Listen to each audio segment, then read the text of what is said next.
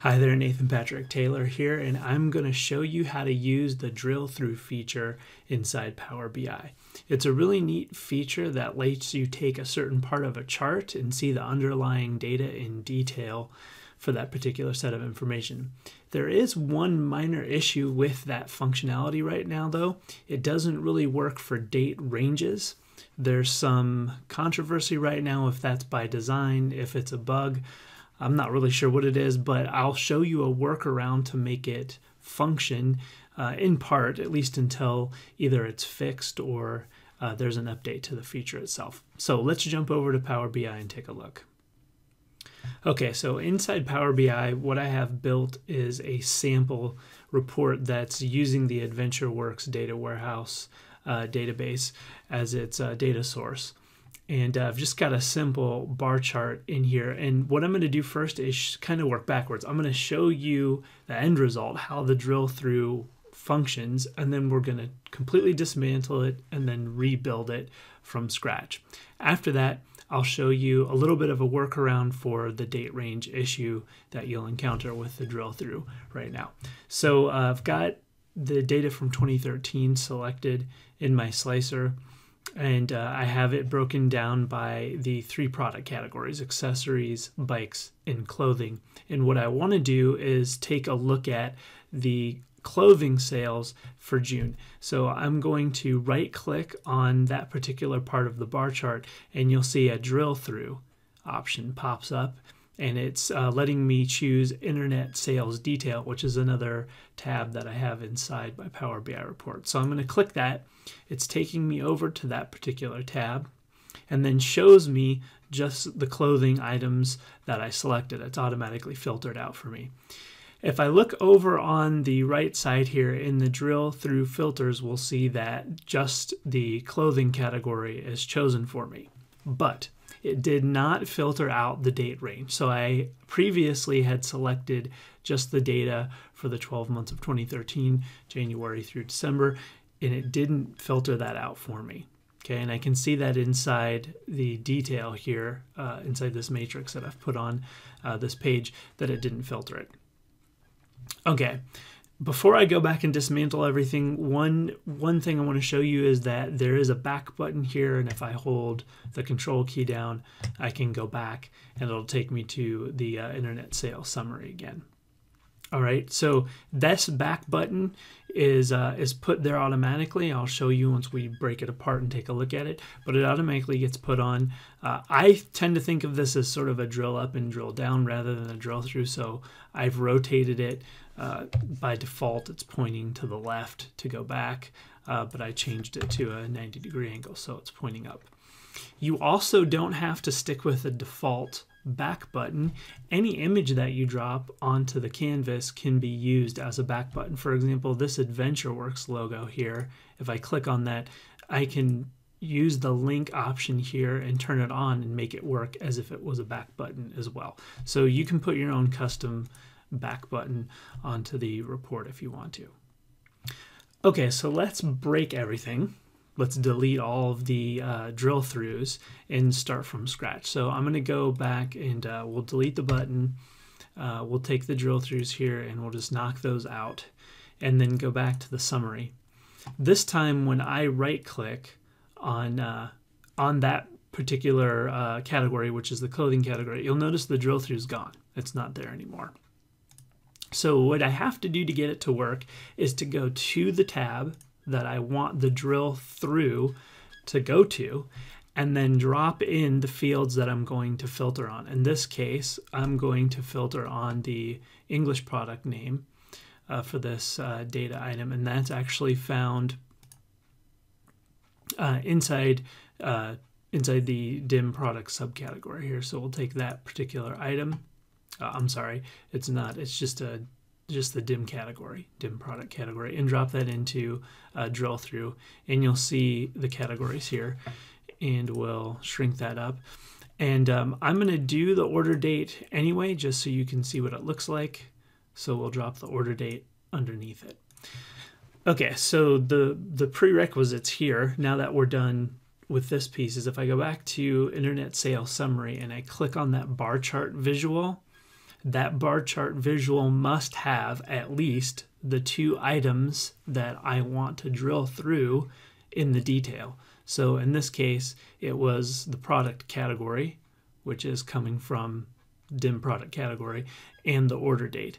If those 2 items aren't on the report, then the drill through won't be able to be completed. In fact, it might not even connect it to that particular page in the report. So now that those 2 are there, some magic's going on behind the scenes that's telling Power BI, hey, I've got these fields in another tab. This looks, and it's in the drill through feature in that particular page, so it's available. Now if I right click on that item again, this time June, drill through shows up and it knows that internet sales data also contains those 2 fields that can be filtered on.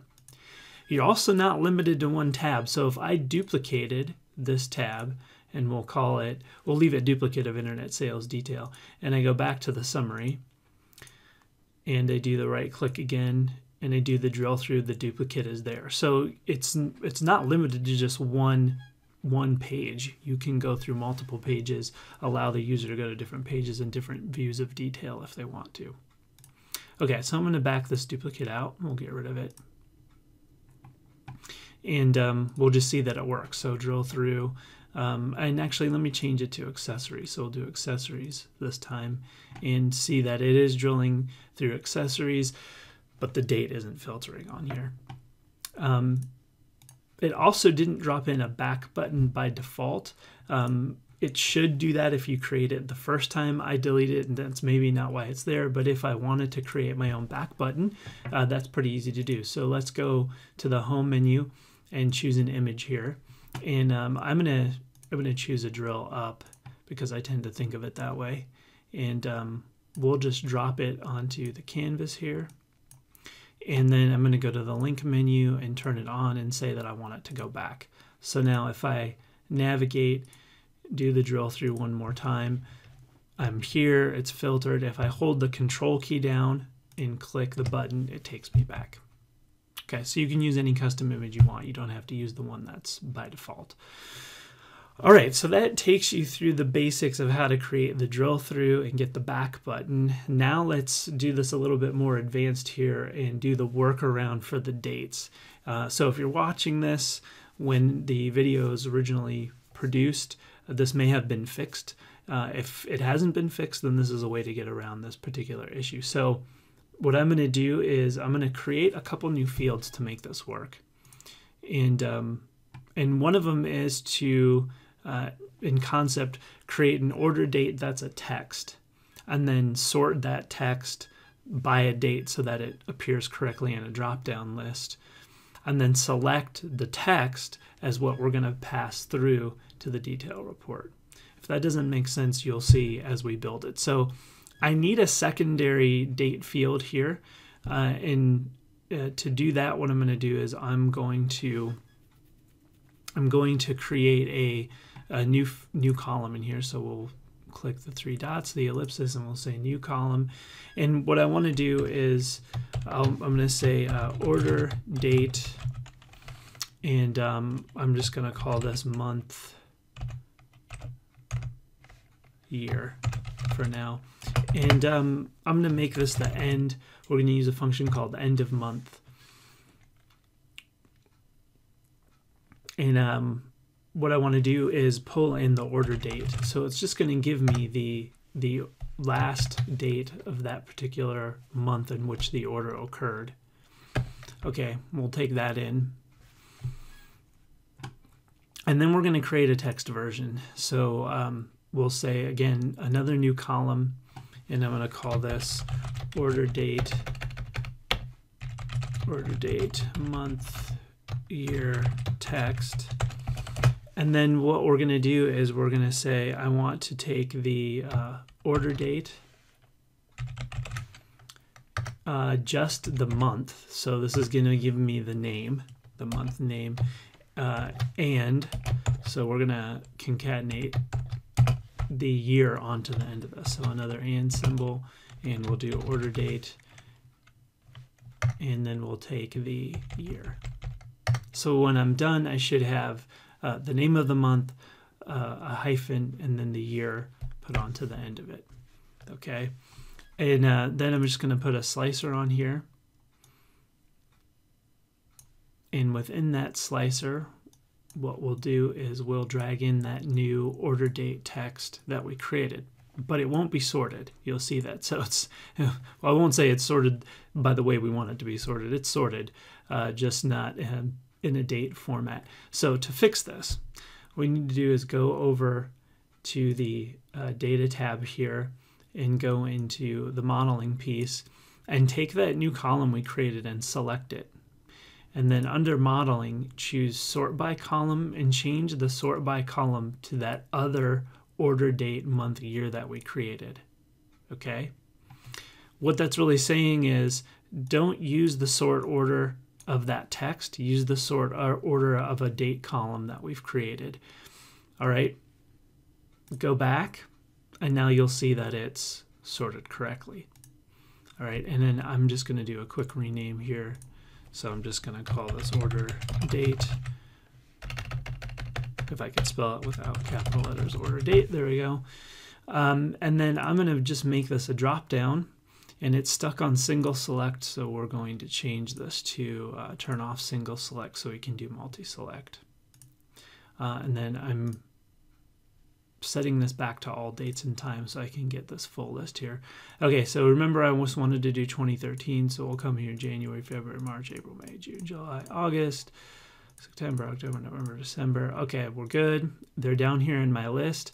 Now I need to complete the rule of the pass-through or of the drill-through, which is that this visual needs to contain the fields that I'm going to pass through, and I don't want to pass through the order date hierarchy now. I want to pass through the order date month and text, order date month year in text format. Then I need to go to internet sales and delete order date from here and add order date month year text into this list. Okay. All right, so the rule's complete. What I'm trying to pass through and what I'm filtering on exist in the chart that I'm going to click on and in the detail report as the drill through fields. So we should be set. Let's go ahead and fire it off. So I've only selected in this filter here just 2013, and that's what shows up in this list. It's sorted correctly because I went into the modeling and made it sort. Let's choose a completely different month. So let's go September for accessories. We'll right click on it, drill through internet sales detail, and look what we get. It's filtered just for September of 2013, and it's just for the accessories. Okay, so it's a nice workaround. It's not perfect. I'll go back. For the end user, it just says multiple selections. It doesn't give us the range.